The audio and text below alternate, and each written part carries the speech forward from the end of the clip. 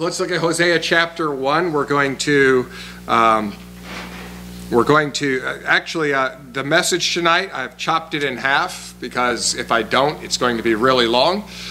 So we're going to read the whole first chapter here, and we'll really focus on the first verse. And then after we're done reading the whole first chapter, if you want to have open to the last chapter of the book of Hosea, chapter 14 and verse 9, and just have your finger there, we're going to kind of read the bookends of this book here, I guess. And so we'll read the first chapter and the last verse, beginning in Hosea chapter 1, verse 11. Excuse me. The word of the Lord that came to Hosea the son of Beeri in the days of Uzziah, Jotham, Ahaz, and Hezekiah, kings of Judah, and in the days of Jeroboam the son of Joash, king of Israel. The beginning of the word of the Lord by Hosea. And the Lord said to Hosea, Go, take unto thee a wife of whoredoms and children of whoredoms, for the land hath committed a great whoredom in departing from the Lord. Excuse me just a second. Sorry, it must be contagious. You guys are coughing over there and I'm up here. All right, verse 3. So he took Gomer, the daughter of Diblaim, which conceived and bare him a son. And the Lord said unto him, Call his name Jezreel, for yet a little while, and I will avenge the blood of Jezreel upon the house of Jehu, and I will cause to cease the kingdom of the house of Israel. And it shall come to pass at that day that I will break the bow of Israel in the valley of Jezreel. And she conceived again and bare a daughter, and God said unto him, Call her name Lo-Ruhamah, for I will no more have mercy on the house of Israel, but I will utterly take them away. But I will have mercy upon the house of Judah, and will save them by the Lord their God. And I will not save them by bow, or by sword, nor by battle, by horses, nor by horsemen. Now when she had weaned Lo-Ruhamah, she conceived and bare a son, and then said God, Call his name Lo-Ammi, for ye are not my people, and I will not be your God. Yet the number of the children of Israel shall be as the sand of the sea, which cannot be measured or numbered. And it shall come to pass that in the place where it was said to them, Ye are not my people, then there it shall be said unto them, Ye are the sons of the living God. Excuse me. I have a frog in my throat. If I don't do something about it, I'm going to croak, right? All right. Sorry. I better hop to it. Okay. Verse 11. Then the children of Israel, then shall the children of Judah and the children of Israel be gathered together and appoint themselves one head, and they shall come up out of the land, for great shall be the day of Jezreel. And if you look in the back of the book, Hosea 14 and verse 9, Who is wise? And he shall understand these things. Prudent, and he shall know them. For the ways of the Lord are right, and the just shall walk in them, but the transgressors shall fall therein. Our Father, we thank you for this day, and we thank you for your word, and pray, Lord, that you would open our eyes to understand it and to behold wondrous things out of your law. And we pray, Lord, that you would help me as I preach through the book of Hosea. I pray that you will help me to say what you said, to bring out your word, and I pray that you would change our lives through this study. And I pray that you'll bless the message here tonight in Jesus' name. Amen. Excuse me just a second. Maybe if I get one good big one, and then I ate an atomic fireball before I came here, and that may be my issue. All right. And all right. You guys know what I'm talking about, atomic fireball. That's like the classic. All right. Okay. So, but we live in a sin-cursed world, as we just read about there. And because of that, we're often faced with rather difficult and undesirable realities. And one of those realities that's so difficult and undesirable is divorce. And in most cases, the spouses no longer wish to speak to one another. There's too much pain. They don't want to continue in that relationship, and they'd really be happy if the other spouse was out of their lives for good. That's not always the case, but that is many times the case. In the Old Testament, God married Israel. When God brought them out of the land of Egypt and gave them the land of Canaan, God entered into a covenant with Israel. In that covenant, God took Israel and he made them his special people, his peculiar people. And in that covenant, God gave Israel his name. And they were going to be called now by his name. And we see that in Deuteronomy chapter 28 and verses 9 and 10. And it says, "The Lord shall establish thee an holy people unto himself, as he has sworn unto thee, if thou shalt keep the commandments of the Lord thy God and walk in his ways. And all the people of the earth shall see that thou art called by the name of the Lord. Then they shall be afraid of thee." Deuteronomy 29 verse 1 kind of recaps this and says, "These are the words of the covenant which the Lord commanded Moses to make with the children of Israel in the land of Moab, beside the covenant which he made with them at Horeb." This sounds like a marriage to me. Israel becomes God's people, and they're going to be called by God's name, and they do that arrangement in a covenant. All right, and so God pictures throughout the Old Testament his relationship to the children of Israel as a husband and wife relationship, and we see echoes of that in the New Testament when we see the church as the bride of Christ. Right, but the book of Hosea. In the book of Hosea, God has to divorce his bride. He has to divorce Israel. And he has to do it because Israel is continuously unfaithful to him. Verse 7 of chapter 6 in Hosea, if you turn over there, we see the reason stated for us. It says in Hosea 6 and verse 7, "But they like men," Israel like men, "have transgressed the covenant. They have dealt treacherously against me." And so they have this covenant with God and they have transgressed. They have broken their covenant vows. In chapter 2 and verse 2, the Bible says, "Plead with your mother, plead. For she is not my wife, neither am I her husband. Let her therefore put away her whoredoms out of her sight, and her adulteries from between her breasts." And there was one more. There it is, chapter 4. And this is where I take the title for the series. Chapter 4 and verse 1.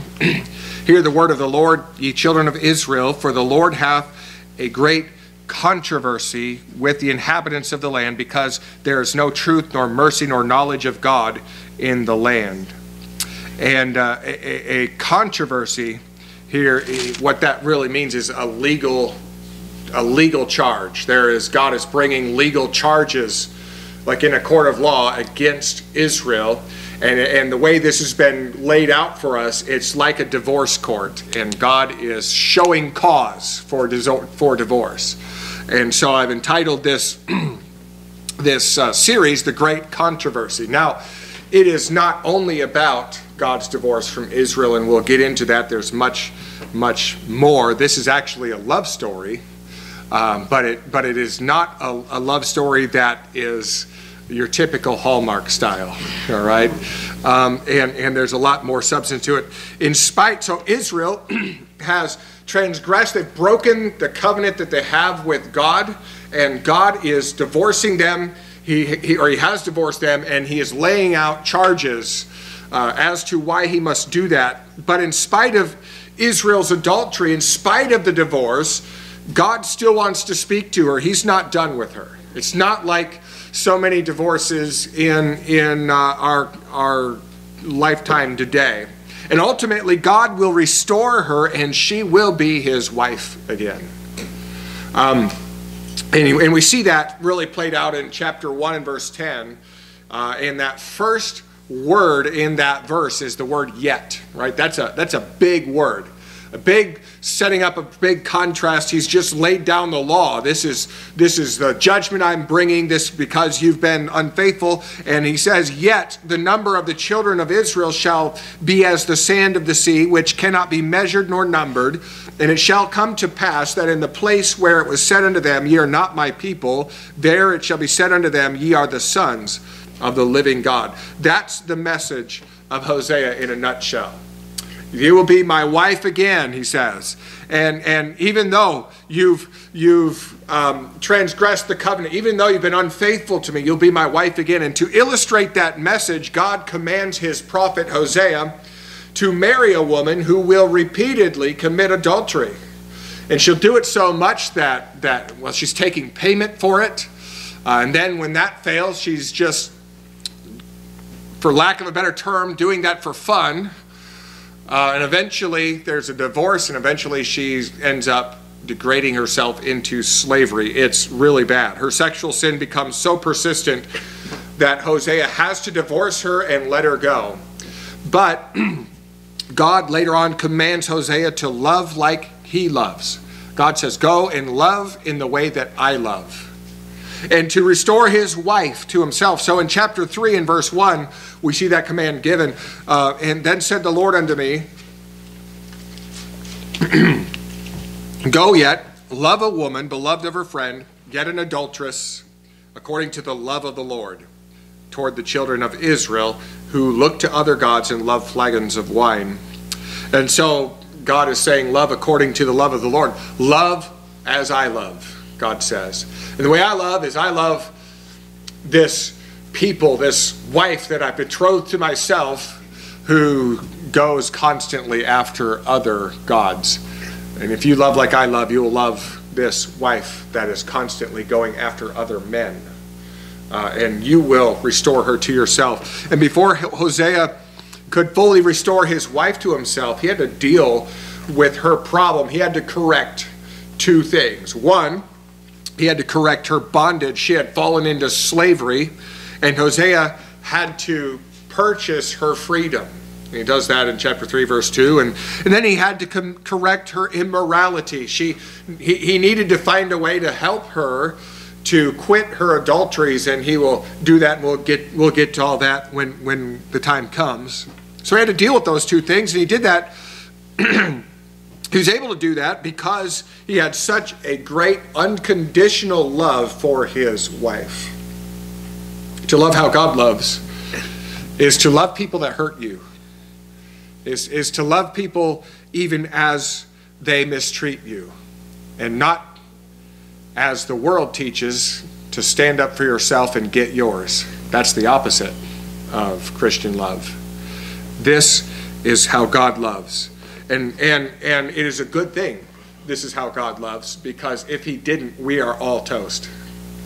So Hosea's unconditional love illustrates God's unconditional love for his people, Israel. He will purchase her out of bondage, and he will deal with her adulteries. And God is not done with his people. He's not done with Israel. Israel will not be gone forever. And God speaks to her again through his prophet Hosea. And God speaks to us through the same prophet Hosea. And when God speaks to us, what does he say? Well, he has to address a couple of things. God's people sin, and we're often unfaithful to him, even as believers in Christ. We often put other gods before him. And the thing is, though, he's not done with us. That's why he speaks to us. And so he speaks to us. What does he say to us, and why does he say it? And so tonight, as we've read in verse 9, God speaks to us in order to tell us that his ways are right.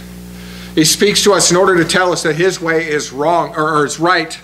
And by implication, then, our way oftentimes is wrong, especially when God is telling us, by contrast, his is right. In a normal separation, there's usually enough blame to go around for both sides. But in God's case, he's perfect. Any separation must then be the fault of God's wife, his people. In Israel's case, it was all their fault. And so when God speaks to his people, he does so in order to tell us that his way is right, and to call us to abandon our way and walk in his way. And Hosea attached a postscript to the book to tell us that the whole thing was intended to tell us that God's right and that his way is right. And so in chapter 14, verse 9, Hosea says, Who is wise? And he shall understand these things. Prudent, and he shall know them. For the ways of the Lord are right, and the just shall walk in them, but transgressors shall fall therein. Now, why would God end this prophetic book by saying, P.S., I'm right and you know I'm right? I mean, just think about if you've ever tried to reconcile a relationship, that's usually not the best way to go about it, right? You've had a spat with your wife and you're like, all right, now honey, let's work this out. I'm right and you know I'm right, all right? And we know that doesn't work, right? But we're not God. And God is the only one who can speak so definitively this way. But why does he do that? Throws this P.S. into the fray here. I'm right. You know I'm right. And you better get on my path. And to answer that question, we need to know who Hosea had in mind when he wrote that statement. Hosea, the prophet, prophesied from about 755 to 710 B.C. And he prophesied during the reigns of Uzziah, Jotham, Ahaz, and Hezekiah in Judah, and Jeroboam II in Israel. He identifies that in chapter 1, verse 1. And Hosea's long career spanned the last 6 kings of Israel, from Zechariah to Hosea. Now remember, if you remember from Sunday school or just reading the Bible, after Solomon was king of Israel, the nation split into 2 halves, north and south, right? Solomon's son, Rehoboam, he raised taxes, and that split the nation, right? Good idea. But it's always a bad idea to raise taxes. But anyway, Rehoboam ruled the southern kingdom of Judah, where the Davidic line, the Messianic line, the God-ordained line of kings were. Solomon's former servant, Jeroboam, became king of the northern kingdom, which split off and retained the name Israel. Hosea was a native of the northern kingdom of Israel, and he prophesied to Israel for 30 years or so. But Israel did not heed his warnings, and in 722 BC, God brought judgment on that nation. The Assyrian army, led by Shalmaneser V and then Sargon II, sacked the Israelite capital city of Samaria. They deported the population back east and then replaced them with Gentiles from another land, and that was their policy. That was the best way, if you were conquering land, to keep regions from rebelling, because now you've moved in people that they don't have roots there, and so there's not really something to gel them in opposition. So refugees from this war, when they sacked Samaria, refugees from that war flooded over the border into Judah in the south. And when Hosea introduces this book, he dates it and he adds Hezekiah's name to that description.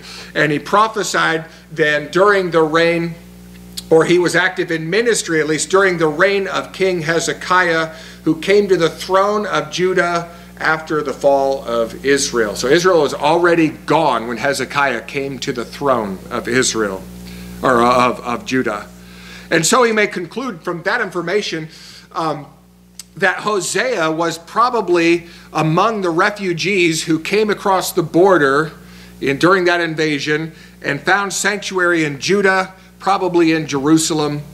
And it was near the end of his life and his ministry in Judah that Hosea sat down and he wrote this book. So there are 2 original audiences. One for the prophecies and one for the book. All right? The book contains the prophecies that Hosea preached to Israel. So when we read these prophecies, we need to understand, we need to consider Israel to be the original audience to whom the prophecies were preached. But then Hosea wrote those prophecies down while living in Judah, so we may consider the nation of Judah to be the intended original recipients of the book. Are you confused yet? Let me illustrate it this way. I have a volume copy of Charles Spurgeon's sermons. And if ever you want to read some good stuff, there's some good stuff. And the sermons in those books were originally preached to someone besides us, right? They were originally intended for 19th century Londoners who were attending the Metropolitan Tabernacle to hear him preach. But the book itself speaks to me, a 21st century Midwesterner. And so Hosea's book reads like a collection, a preacher's book, containing a collection of his sermons. And so at the end of the book, there's a postscript that was not given to the people who listened to the sermons in the first place. Just like in my collection of Charles Spurgeon sermons, there's an introduction written by somebody else, not to the people of London Tabernacle, all right? And so chapter 14 and verse 9 was not given to the people of Israel. That was given to the people of Judah who would read the book. And so that postscript is meant for them, for the reading audience only, for them and for us. And so Hosea 14:9 is given to anyone in Judah who would pick up a copy and read, and for us also. And so now we know who Hosea had in mind when he writes these words in chapter 14, verse 9, who is wise, and he shall understand these things, prudent, and he shall know them, for the ways of the Lord are right, and the just shall walk in them, but the transgressors shall fall in them. He didn't say that to Israel. He said that to Judah. He said that later to us. Why? Why does the Lord tell us his way is right, or his ways are right? Well, there are several categories of the concept of right. For instance, we might say that something is right because it's factually true. It's right, for example, to say that water freezes at 32 degrees Fahrenheit, right? That's right. It's factually true. All right? There's another category. We might say that someone is right because they predicted something and that came true. They were right about that. For instance, in our NCAA brackets, Tim picked Illinois to win their opening round game in the NCAA tournament. He was right about that. They won their opening game. Amen. All right, and I wrote this before anything happened today, but and that's what. Don't let me cheer for your team. That's what happens. But anyway, so that's a prediction that came true. So it's right. But then we may say that something is right because it's morally good. It's right because it's just. And we say that it's right in order to express our agreement with its moral character or to justify its goodness in the eyes of others. For example, we may say that it is right for a Christian to be kind to others even when they have been wronged by those other people. Be kind one to another, tender-hearted, forgiving one another, even as God, for Christ's sake, hath forgiven you. Ephesians 4:32. So, what we mean is that it's morally good, it's just, it's right for a Christian to behave this way. In Hosea chapter 14 and verse 9, God inspired the prophet to justify the ways of the Lord. He's not only saying that God is factually true in being right. We would know that to be the case. And he's not saying that God necessarily predicted something and it came to pass, although God does do that. But he's saying that the way of the Lord is good, it's right, it's just, it's morally good. And he's saying that because he wanted people in 8th century BC Judah to agree to it. And he wants 21st century Christians in central Illinois to do the same. And so, now we're not going to get to it tonight, but right now, sitting here comfortably in our auditorium, it's easy to say yes to that. All right, it's easy to agree. But we're going to see why it was necessary for God to justify his ways, to say he's right. And we're going to see that it's not always easy to just nod our head and agree to that. but that's going to be next week, all right? So you'll have to come back.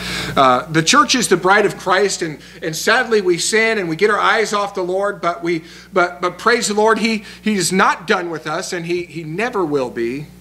He speaks to us through the prophets, apostles, and through Christ. And whenever God speaks, He tells us He's right. His ways are right. And so, now that statement brings up some important questions to me. But most importantly is this question. So what? Right? I was, there's a preacher I like to listen to. His name is Stephen Lawson. If you want to hear some really good preaching, I know you'll have to leave here, but if you want to hear some really good preaching, go on the YouTubes and type in Stephen Lawson. It will cost you everything. And it's a clip of about 11 minutes. And every time I want to just really get fired up, I listen to that. It's the end of a sermon. It's just really good. But anyway, there's my endorsement there for somebody else, I guess. I forgot where I was going with that. It's not in the notes, so I forget it.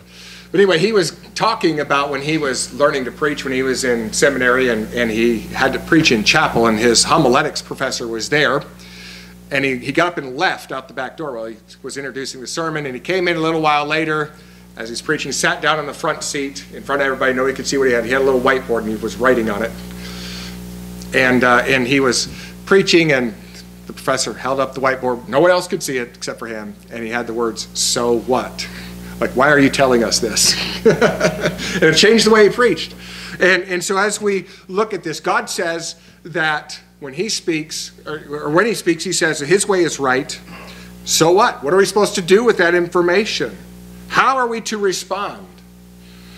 And so tonight, there's 3 ways we need to respond, and we'll get the first one tonight. All right? The first one is this. We must rejoice that God speaks to us. This is cause for rejoicing. God speaks to us. Most Christians take it for granted that God speaks to us. We have the complete Bible in our hands. Even Hosea only had bits and pieces of what we have. And he used it, by the way, like crazy throughout his prophecy. But we have more access to Scripture than any generation has ever had. We are spoiled, especially us as English-speaking people. Today you can read the Bible in several good English translations. We're so spoiled. You can read your Bible from your phone. It's always with you. This has really helped as a pastor. I used to have to lug my Bible into the hospital, into places where I'm going to visit, or if I didn't have it, I was in trouble. And now I can just pull it out, and I can go to town. I can read the Bible. And so we're spoiled. We're so spoiled that we can read our Bible from our phone and all that stuff, but unfortunately familiarity breeds contempt. And what Christians in England were tortured to death for possessing so many years ago, it inspires so many Christians today just to only glance for a few minutes to ease their conscience. So let's rejoice that God speaks to us. That the God who created the multitude of galaxies, who holds together the atoms that make up our bodies, that God deigns to speak to us. The word of the Lord, verse 1, chapter 1. The word of the Lord that came unto Hosea the son of Beeri. The word of the Lord came, and it didn't have to. That's the thing. It didn't have to, but it did. And when we get done reading the book of Hosea, we might find it shocking that God would ever want to speak to His people the way that His people treat Him. That God spoke to them is nothing but grace upon grace upon grace. And it's the same for us. That God would speak to us is nothing but grace. So rejoice. So be glad. Take joy. Take heart and comfort in the fact that God speaks to us, His children. The Christian who rejoices that the Lord speaks to us expresses that rejoicing in several ways. There's ways that we can rejoice and express that rejoicing. One is joyful repentance when corrected by God's word. Over and over again in the prophets, you will see God refer to His people as stiff-necked, as stubborn, and as rebellious people. And that is because when he would correct them, they would refuse to repent, or they would fake repent. Like they would say, oh God, we're sorry, and because they're in a pickle, they're in a tight spot, and as soon as they got out of it, right back to their own ways, their old ways. And so, joyful repentance when corrected by God's word. I don't know about you, but I hate being told I'm wrong. The problem is, I'm not always right. And so therein lies there's the rub, right? I mean, it would be great if I was always right. Then I wouldn't even have to worry about if people told me I was wrong. I could just be like, it's all right, I'm right, you know? and there are people that go through life like that, unfortunately, but that's not the way to do it. And the thing is, even when it's God telling us we're wrong, we don't want to hear it sometimes. Sometimes, though, when God tells us we're wrong and we repent, we find great joy in that repentance. It's hard to repent. It's hard to. See, repentance is not just saying you're sorry. It's not just being sorry.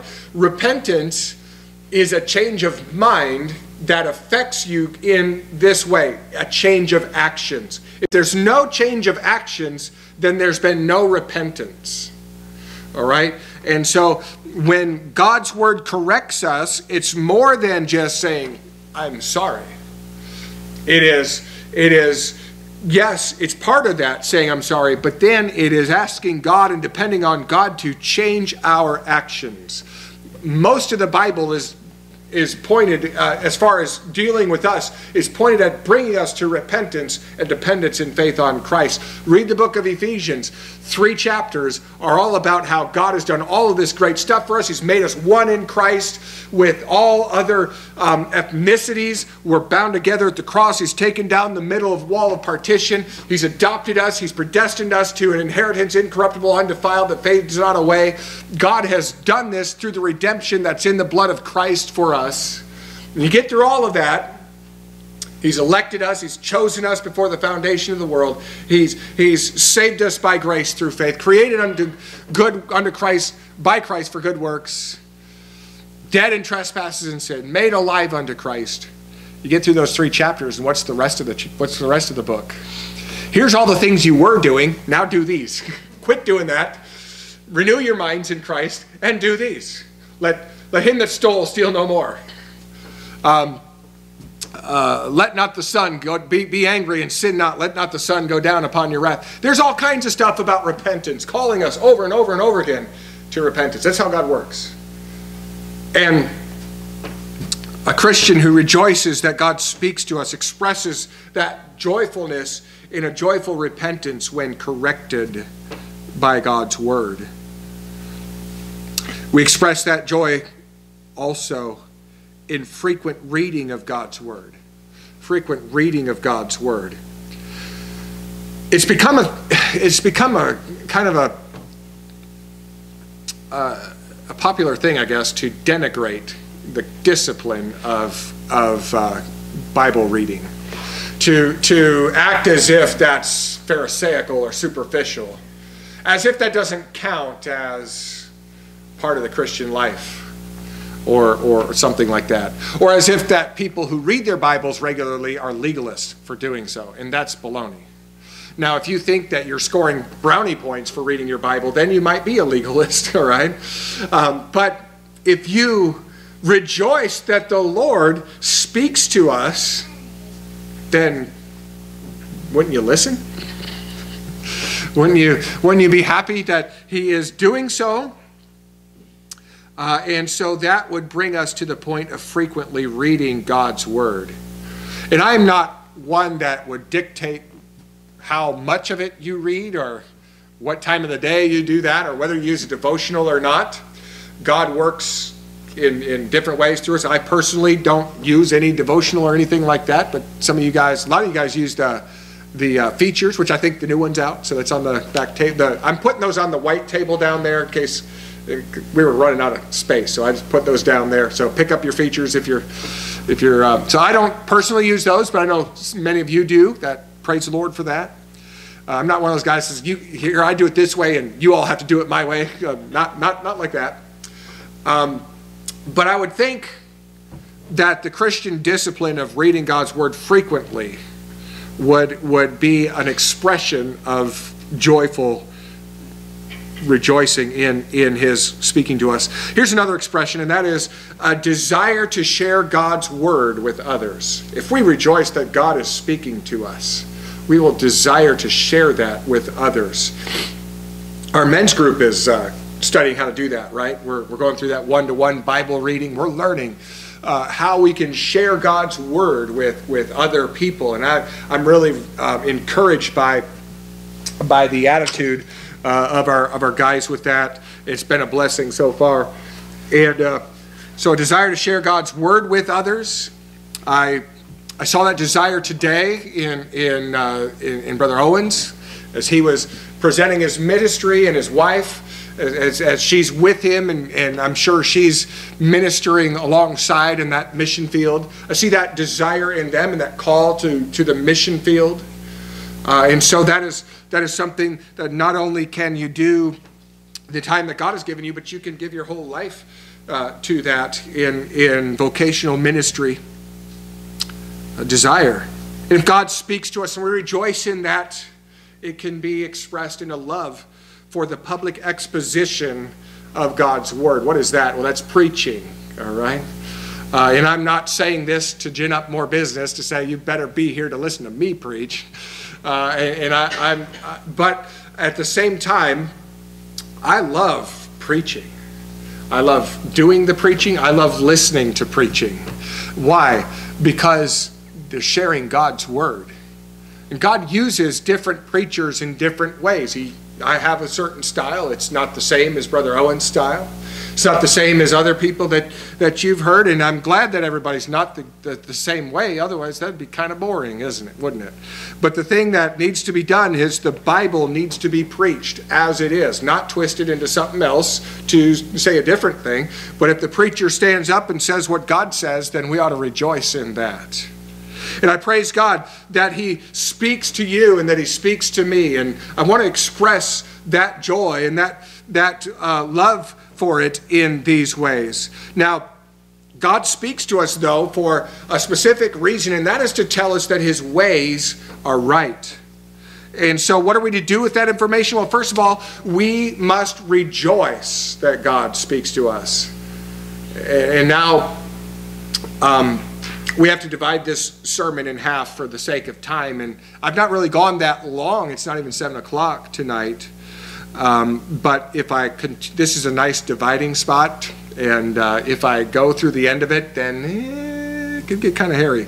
All right? So can't cover all of that. And so this is a good spot. But God speaks to us in order to tell us that His ways are right. We respond to that in several ways. And we've only really begun to scratch the surface of that. And our response has to be rejoice that God speaks to us. How are you rejoicing in this? In what ways are you expressing the joy that is in your heart about God speaking to us?